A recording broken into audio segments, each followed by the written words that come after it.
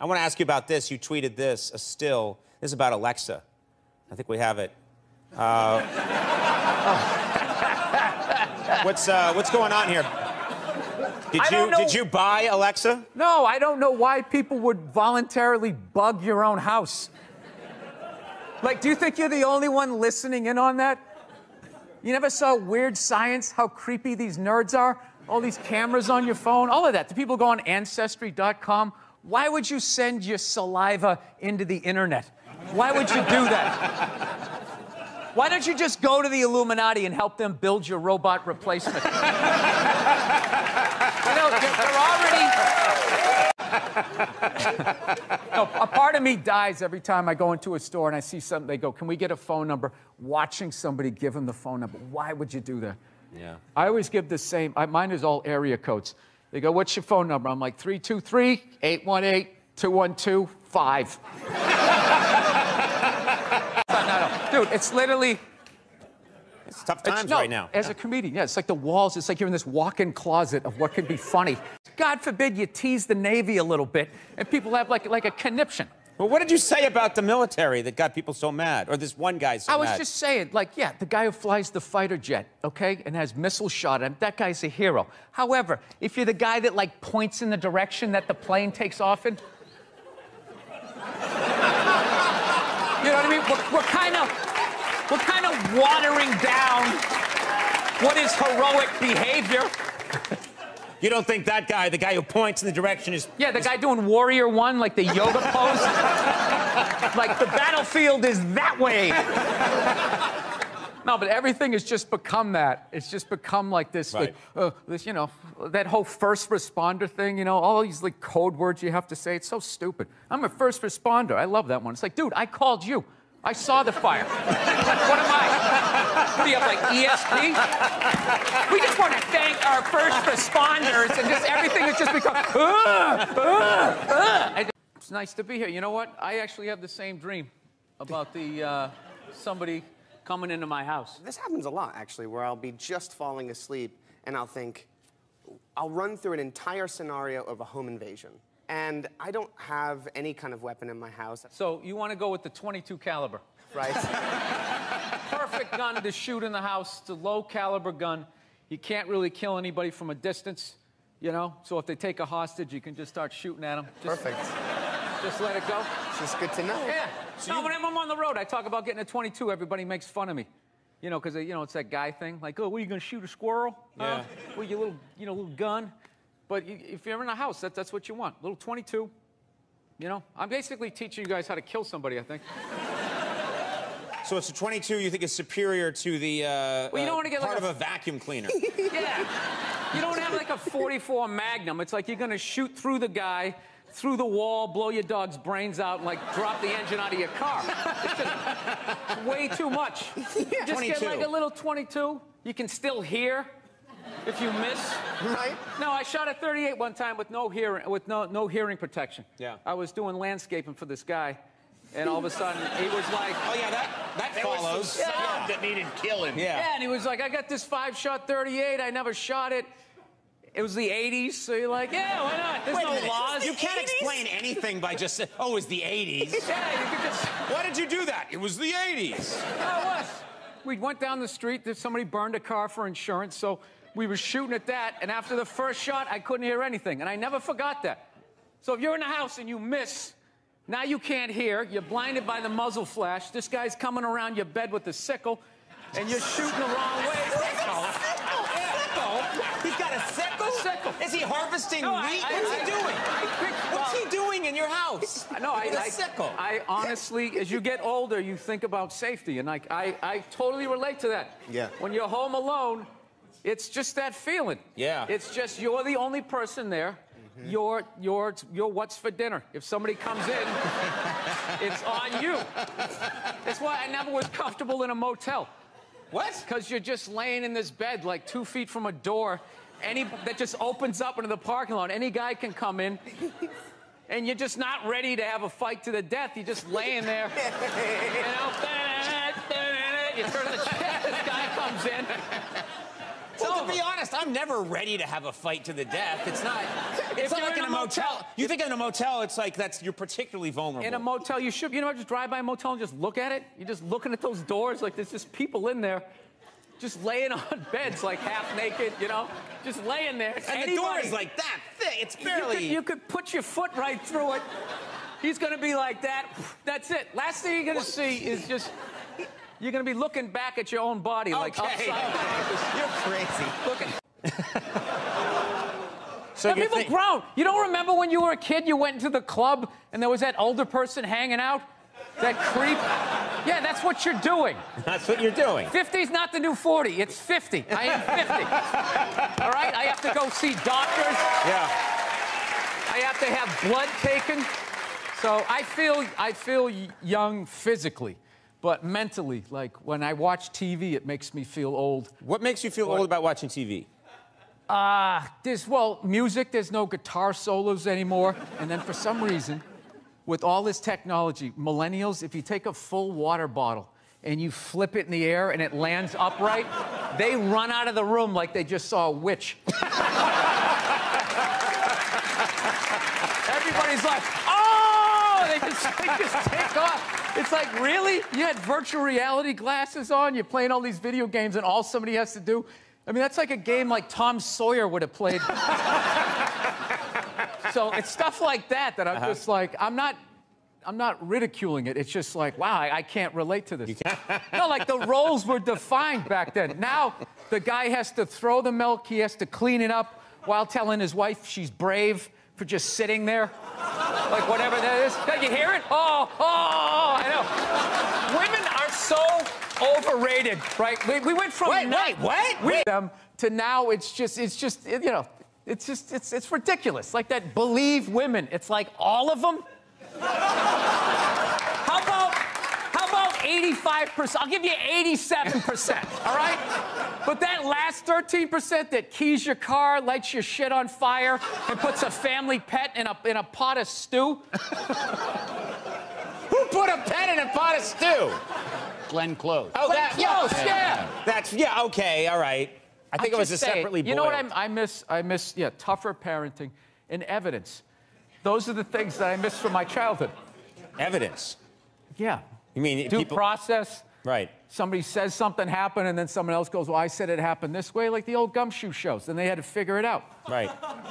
Yeah, that doesn't exist now on social media. It's just like, it's just frontier justice. Right. You feel how nervous everybody just got in here? The fact that I just suggested that there should be due process?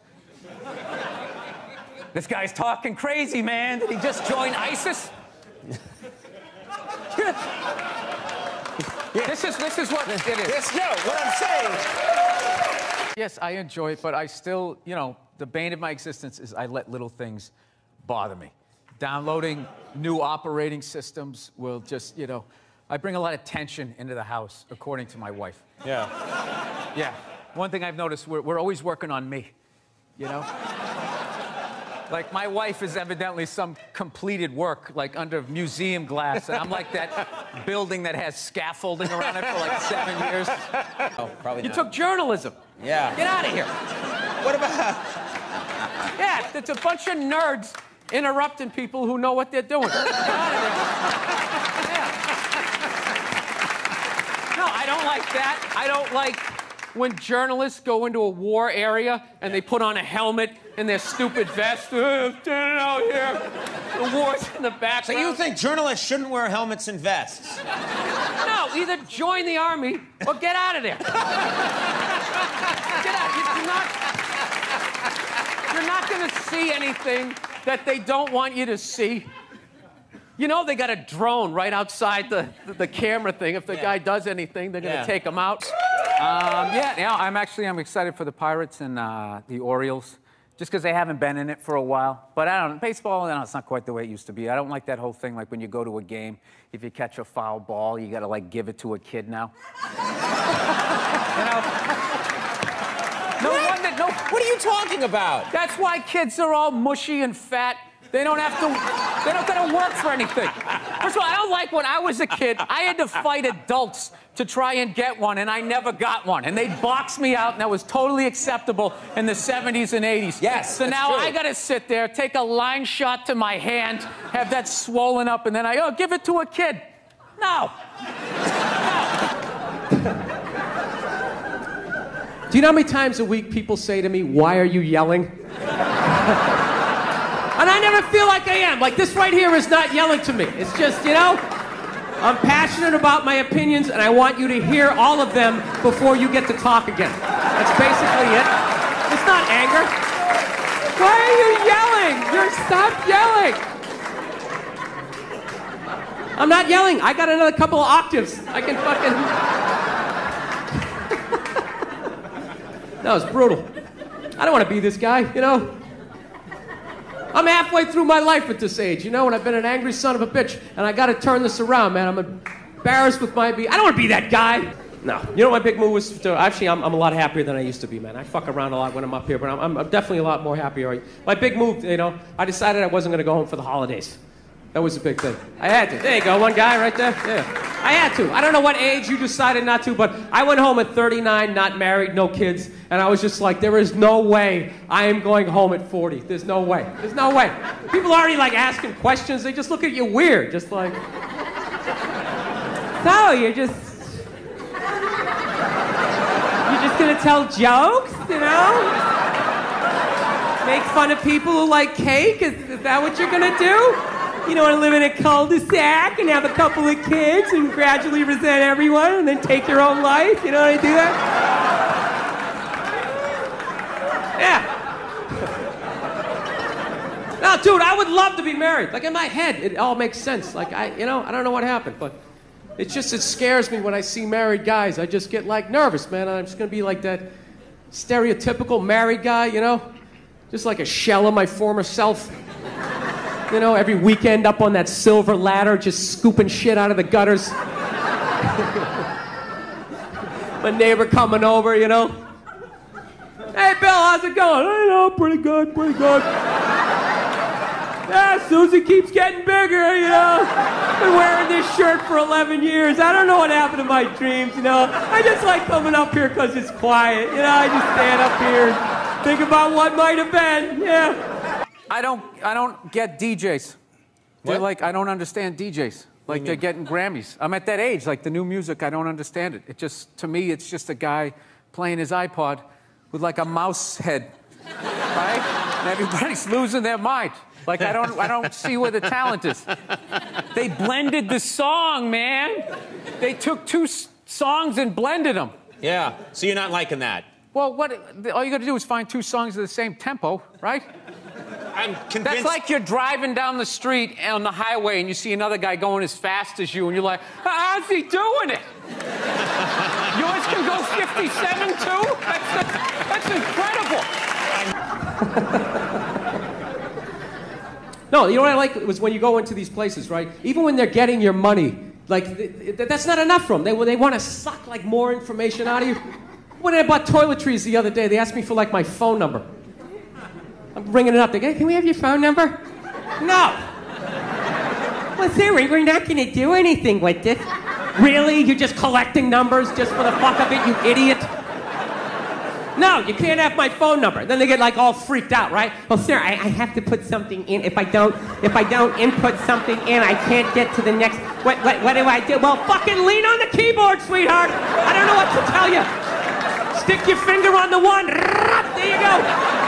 That's my phone number, 15639. That's it. Live in area code 123. Very exclusive neighborhood. Oh, it's the worst. You have our little savey save fucky fuck card? No, I don't. Would you like one? No, I wouldn't. Well, why not? Because you're up to something. I don't know what you're up to, but I know you don't want to make less money, all right? Stop fucking with me. Just ring this up and let me get on with my life. I wouldn't encourage going back and forth with fans. I would say 13% of people on the internet are cool. The rest of them, they're just a bunch of animals. Why would you want to talk to them? Wait, you're saying only 13% of people are cool.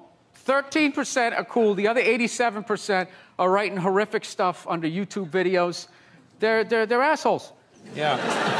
They are. And I don't know why.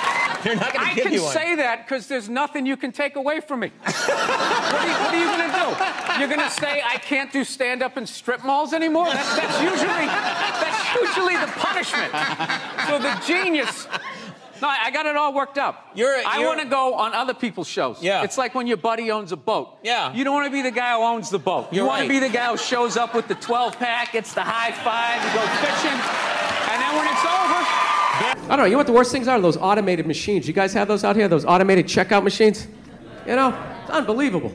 I couldn't believe it the first time I walked into a supermarket and I saw that. I was like, this is ridiculous. Here it is, I thought I was a comedian. Evidently, I also work at a grocery store. Holy shit, I can't believe I forgot my apron. God damn it, was I working tonight? I should have checked the schedule.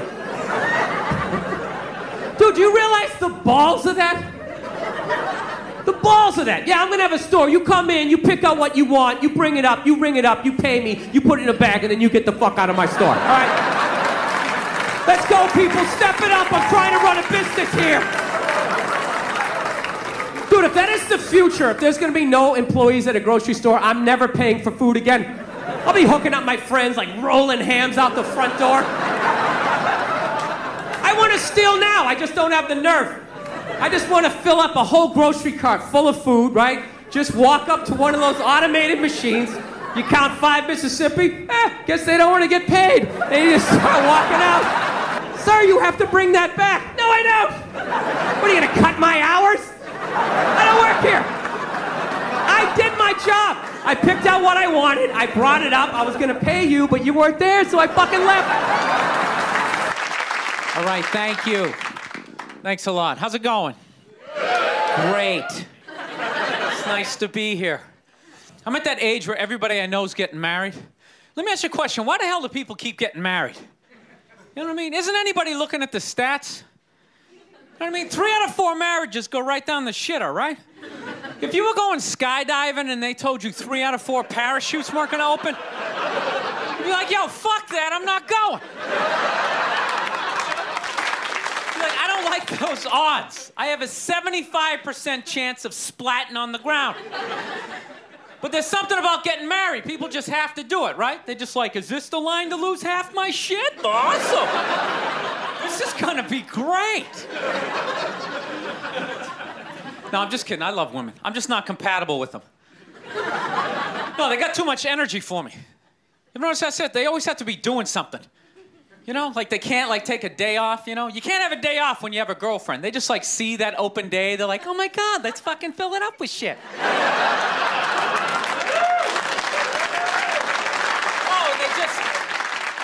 They just come at you with like one horrible idea after another.